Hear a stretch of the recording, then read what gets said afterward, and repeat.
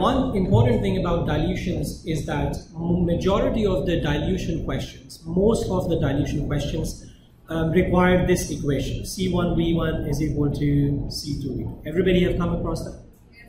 Okay. As I said, most of the questions are based on this, but the wording is different.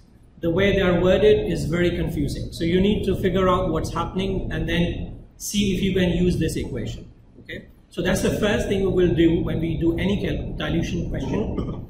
We will see whether we can apply this equation. So have a look at this one. What volume of 90% volume by volume is required to produce 3 liters of 70%? So I'm required to produce 3 liters of, I'm required to make 3 liters of 70% from 90%. So how much of 90% I would need? So can you understand that? So I can simply apply C1V2, C2V2. So we can just solve it for this. 3 times 70 divided by 90. That will give what? 2.33 liters. So simple, C1V1, C2V2. One more thing you need to make sure whenever you're using C1V1, C2V2 is that the units on both sides are the same. So if you're using percentage, it should be percentage here. So volume should have the same units on both sides. Sorry, the concentration should have the same unit and the volume should also have the same unit on both sides. So we need to make sure that as well. Second question, what is the strength of the solution such that when we dilute 10 ml of it, it gives 100 ml per, what is the strength of the solution such that 10 milliliters diluted to 100 ml produces 5% weight by volume of the solution? So I am making 100 mils of 5% by diluting 10 milliliters. And the question is that what is the strength of this solution which I'm going to dilute? Right? So simple, we can apply C1V1, C2V2. Yes, no? Come on everybody. Okay, so 100 mils, 5% we are producing from 10 mils, just solve this 100 mils.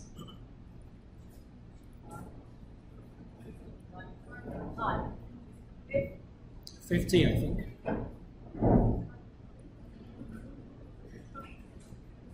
So the answer is 50% here. How many milliliters of hydrocortisone liquid will be needed to prepare 30 grams of 0.25% cream? So it's a very different question here. I have a elixir or a syrup here. The concentration of that is hydrocortisone liquid 40 milligrams per ml. And I need to make hydrocortisone cream from that syrup. And the strength of that cream should be this. Okay. So let's start with the end. So the strength of the cream I've been given, which I have to make, is 0.25 grams per 100 grams because it's weight by weight. Okay, so 0.25 grams per 100 grams, that's what I have to make. But I have to make 30 grams of this cream. So I'm trying to figure out first how much hydrocortisone I need in the final cream, right? I'm trying to find out how much hydrocortisone would be needed in the final cream. So from the strength, I know it would be 0.25 grams per 100 grams, but I have to make 30 grams of that cream. So if 100 grams will have 0.25 grams, 30 grams of the cream will have, getting different numbers, but let me check.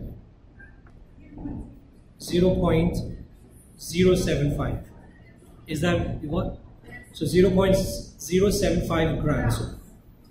So now I have figured out that in the final cream, I would need 0.075 grams. Let's convert it into milligrams because here it's milligrams. So 0.075 grams will be how many milligrams? Going from a bigger unit to a smaller unit, decimal move towards right. 3 places, 75 milligrams. Right? So now I have figured out that in the final cream, I would need 75 milligrams of hydrocortisone. So I need 75 milligrams of hydrocortisone. But I have this liquid, the serum. So from this, how would I get 75 milligrams? Strength is given, so if it's 40 milligrams is present in 1 ml, 75 milligrams will be present in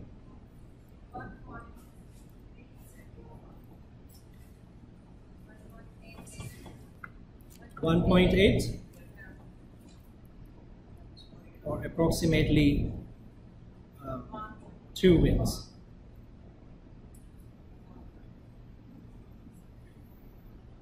Right? So in this type of a question, I had to make a cream from a syrup. So I started with the end. I figured out how much hydrocortisone I actually need for the cream, which was 75 milligrams. And then I've calculated how much of milliliters, how many milliliters of that syrup will provide me that 75 milligrams. Physician prescribes ophthalmic suspension to contain 100 milligrams in 8 mils. So I need to make 8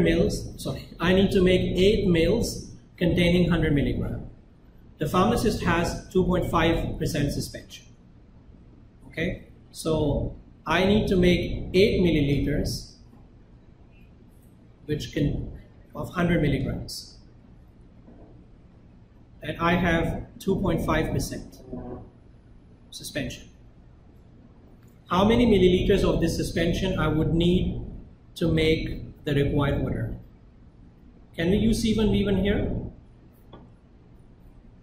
Come on, everybody. First of all, we need to make sure that the units are equal on the both sides. So I know from this the percentage which I have to start with. Do I know the percentage of the final solution? It's not given, but can I calculate it?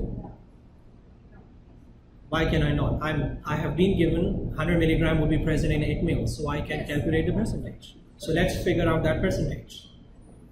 So if 8 mils is to be present in 100 milligrams, in 100 mils it would be how much?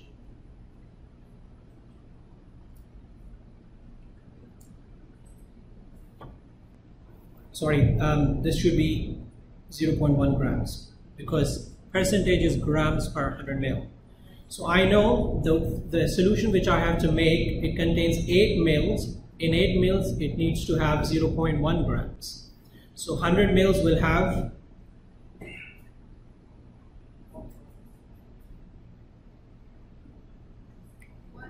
1.25 grams. So that means the percentage of the solution which I have to make is 1.25%. Right?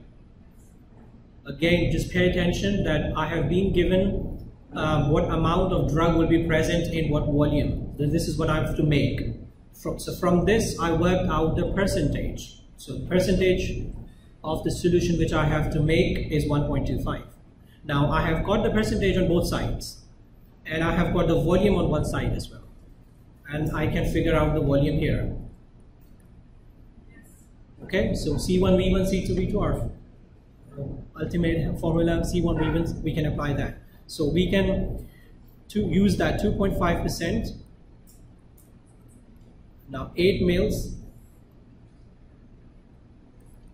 1.25.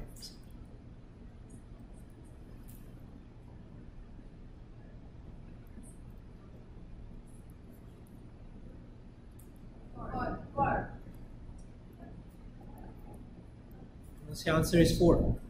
So I need 4 milliliters of this suspension to make this final one, which will have 100 milligrams in 8 minutes. Okay, everybody? So just I remember that I'm trying to figure out whether I can use C1V2 and C2V2 formula. So let's start with what I have to make. I had to make 100 milligrams containing in 8 mils. So I figured out what would be the percentage of my final solution. So I figured out that the percentage of my final solution would be 1.25, and I have to make 8 mils of that. I have got a starting percentage, so I can use simply C1V1 C2. Let's see if we can use C1V1 here. How many grams of a drug are required to make 100 mil of 1 in 25 solution?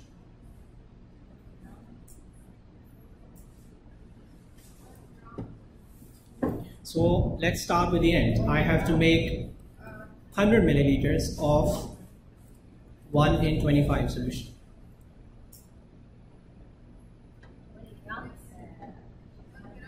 Well, so 1 in 25 means 1 grams in 25 mils. So it's a very straightforward calculation. We don't even need C1V1, C2V2. So if you just figure out 1 in 25, which I have to make, 1 in 25 means 1 gram in 25 mils. And I have to make 100 mils.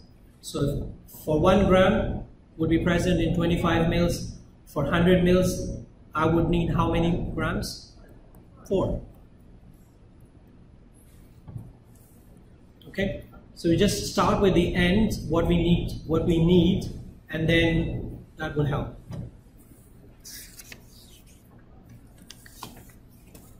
Should we move on? Question number 6. How much of a 0.75% weight by volume stock solution is required to produce 5 liters of 1 in 10,000 solution here?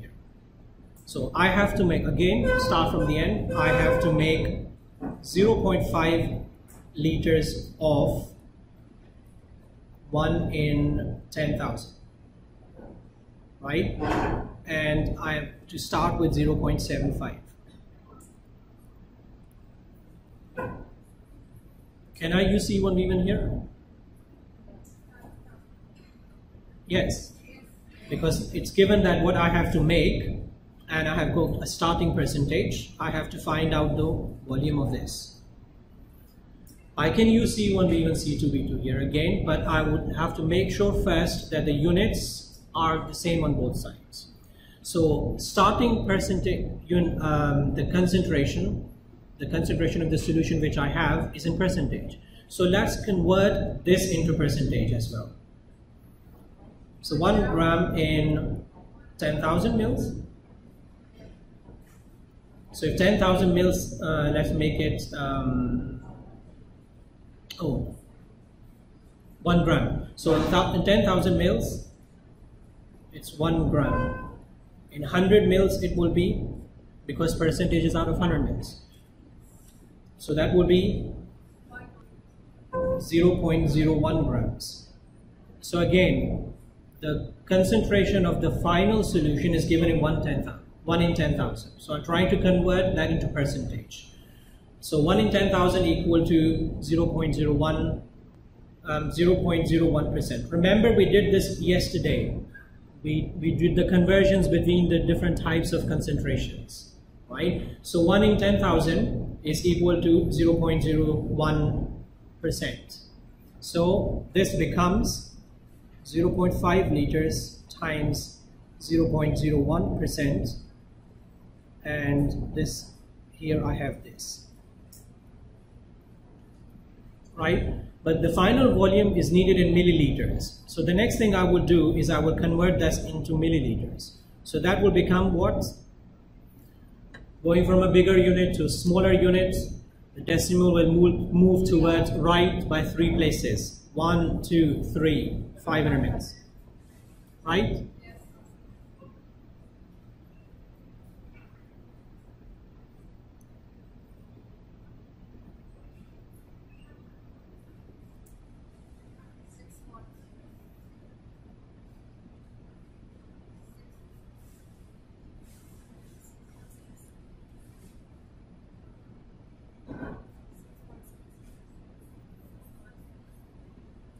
So I need 6.67 milliliters of this.